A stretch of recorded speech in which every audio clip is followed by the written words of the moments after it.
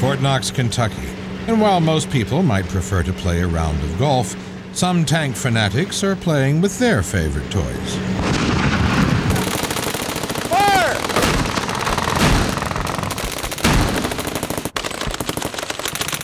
I can't see owning one if I can't take it out and play with it and run it. I don't collect anything that I can't shoot or I can't run. This is John Shoup. He's a civilian, and this is his hobby. John owns 2 M5A1 Stuart tanks worth over $100,000. Beautiful. A machine gun enthusiast from Missouri, John has brought his tanks to Fort Knox for a weekend of war games.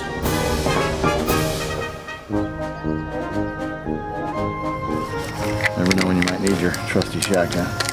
John is 51 years old, and he just loves his tanks.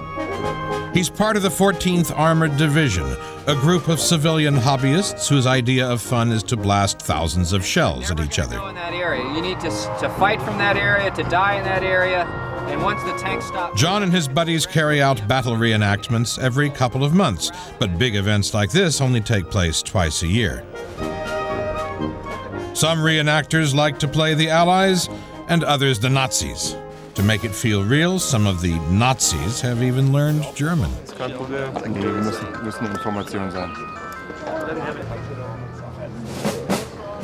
This is a big operation. 7 different groups have turned up with nearly 300 individuals and 10 armored vehicles. Some have come from as far away as California. Anyone can come and play, as long as they have a tank or some other suitable military hardware like a M5A1. The M5A1 Stuart is a lightweight and fast tank, armed with a 37mm main gun and 3 30-caliber machine guns. They were used by Patton's Third Army after the Normandy landings and achieved great success in North Africa during the Desert Campaign against Rommel.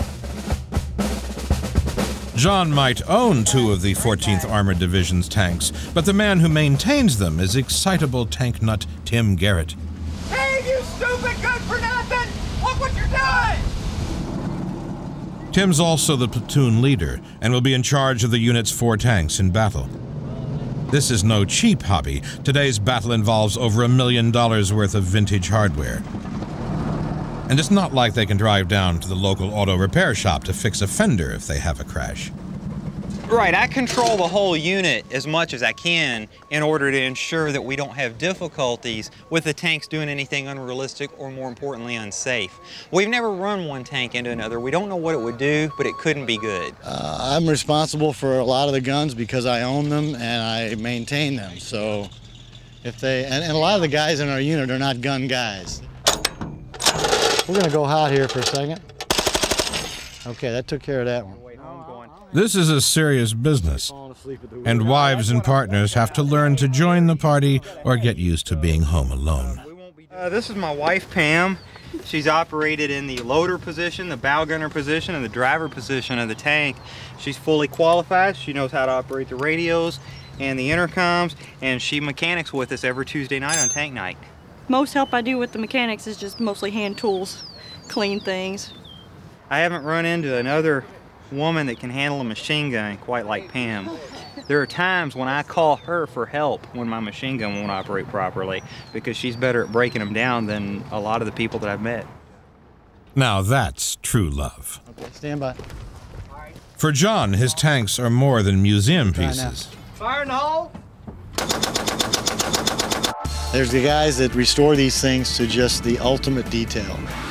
Those guys will not bring their vehicles out and run on an event like this. They look pretty good.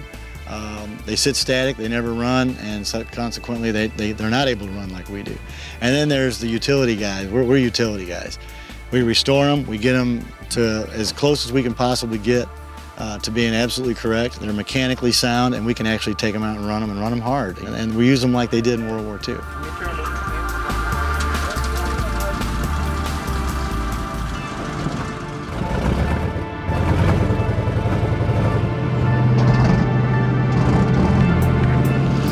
It's exciting when the engines get running and everybody's ready to go. Here we go. Let's get getting ready to rumble.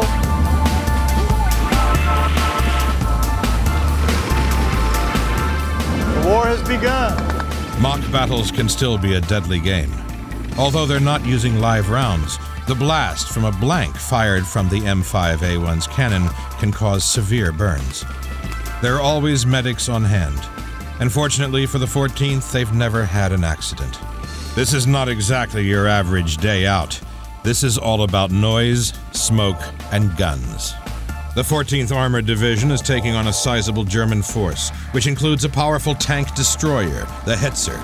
The reenactment will play out like a real battle. The M5A1s deploy on a reconnaissance mission to locate the German armor. Ah, there he is. He's in the woods. The strategy is simple. A full-scale assault followed by a mop-up exercise. But things don't go to plan. The first blood goes to the Germans.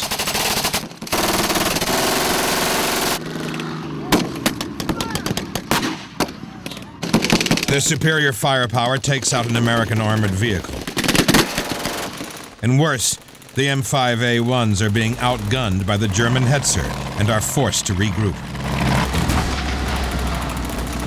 Let's go! Let's go! Let's go! Back her up, Mike. Straight on.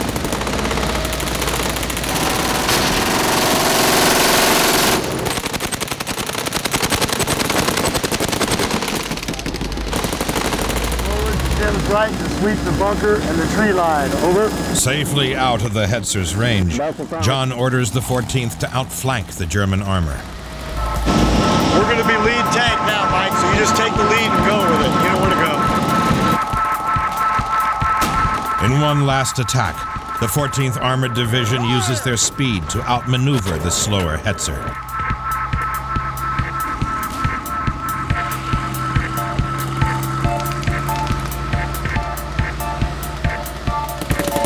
Target that Hetzer and fire!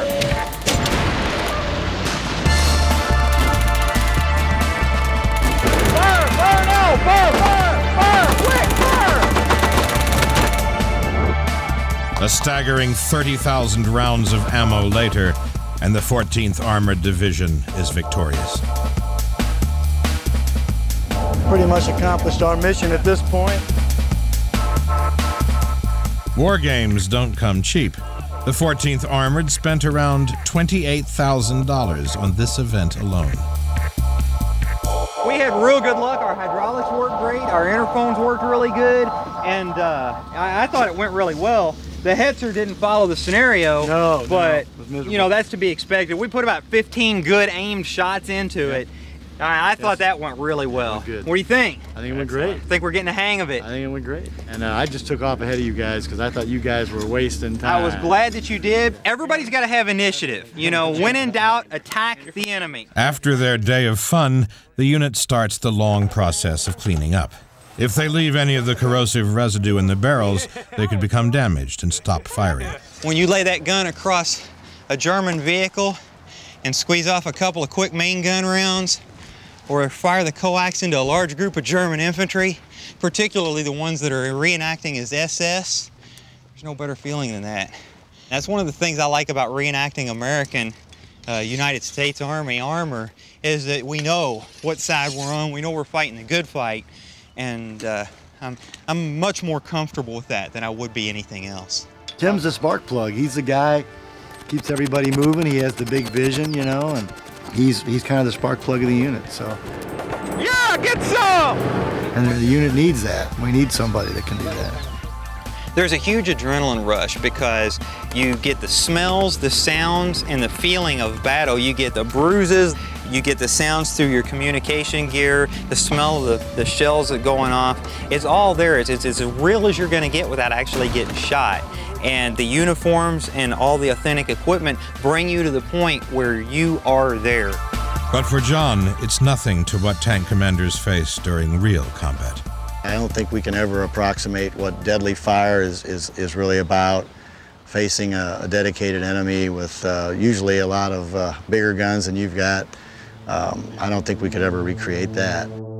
John sees their reenactments as a way of reminding people of the extraordinary courage of the soldiers who fought in World War II. It's out of a great deal of respect and admiration for the veterans that we're even able to do this. I mean, if it weren't for their efforts, we wouldn't be here doing this.